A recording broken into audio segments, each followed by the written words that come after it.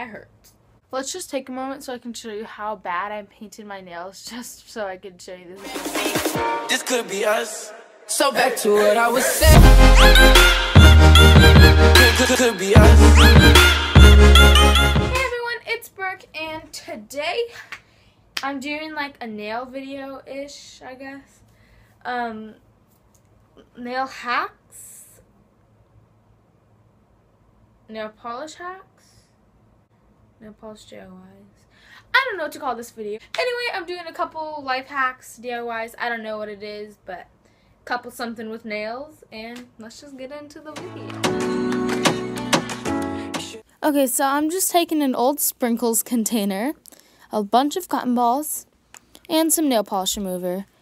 And I got the nail polish remover from the dollar store and the sprinkles container from my mom's, from the kitchen. And so all you're going to do is take the cotton balls and put nail polish remover on each one and just stick it into the sprinkles container until it fills up all the way to the top. And you're going to want to make sure you leave room for like each finger to go into it. Once you're done, just shake it up and you're good. That random piece of cotton ball on my finger. Anyway, now that it's done, you're just going to stick your finger into the thing, whatever sprinkles container, and then the nail polish just comes right off. And I did that to each finger to get it off. Okay, so this next nail hack something, whatever you want to call it, nail hack, yeah. The pretty much main thing that you're going to need is Elmer's glue. And just take the Elmer's glue and put it all around your nail on the skin. And wait till it dries. You could also use a Q-tip to rub it in. Since I just put the glue on my nail, I'm going to show you the next hack real quick. What you can do for a really cute design is just take some nail polish. I'm using a dark nail polish just to show you. And you're just going to get a makeup. I got this from the dollar store. And they're just like little makeup sponges, but I also use them for nail polish. And I'm just putting it on the bottom of the, whatever it's called, sponge. So now my nail looks really gross right now, but I'm just dabbing the sponge onto my thumb with the dark nail polish. And the dark nail polish didn't work very well, so I did it again. I'll show you it right after this. They look really bad right now, but let's just peel them off now.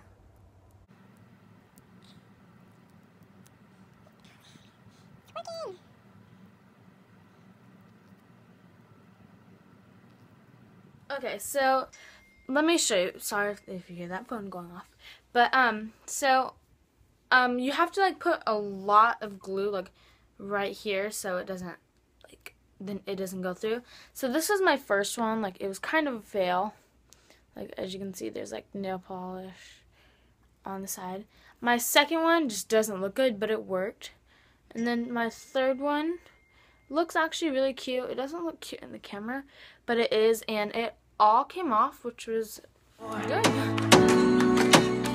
You're going to need some type of tape. I usually use clear tape, but I didn't have any of that, so I have to use like small duct tape. But let's see if it will work. Okay, so now I'm just going to take the small duct tape and make it into a V shape on my thumb. And you want to make sure that it's pressed down pretty well so the nail polish doesn't bleed through. This was my first time using duct tape, and I realized that it worked a lot better.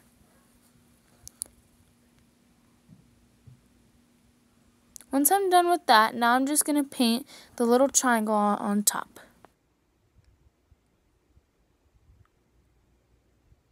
Now I'm going to take the tape off. Nice and easy. Here's one. And there's... Ow. Ow! 2. So far, so good. Okay, so I'm done now, and that's what it looks like.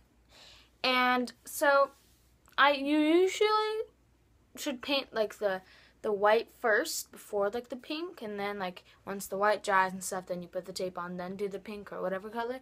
But I was too lazy and impatient to wait, so I just did it after. And it actually looks super cute, and I just got this from Target for like $2, so.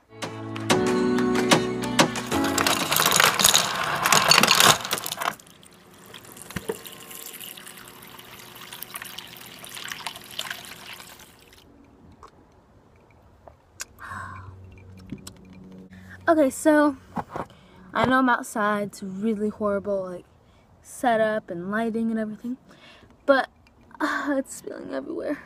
I got ice water, and if you can see, my nails are still wet.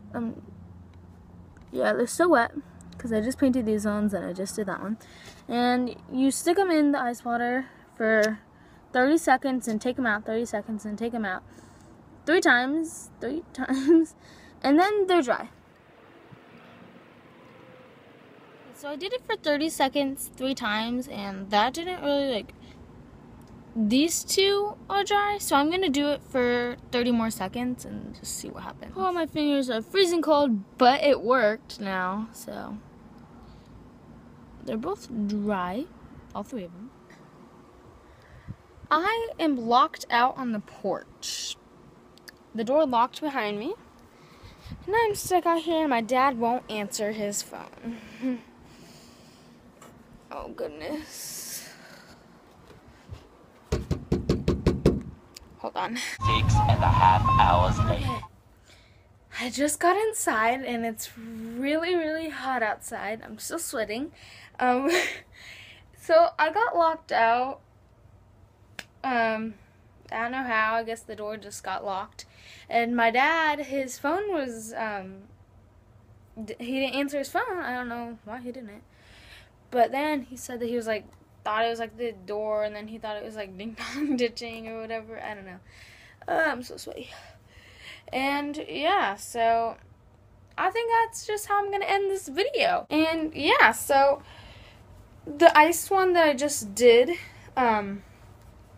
last time I did it, it worked for my mom, but not for me, because I'm just not patient. I'm a very impatient person, so I don't like wait for these things, but I actually waited the whole time, and then I got locked out, so yeah. But anyway, give this video a big thumbs up and subscribe, and I'll see you guys next time. Bye!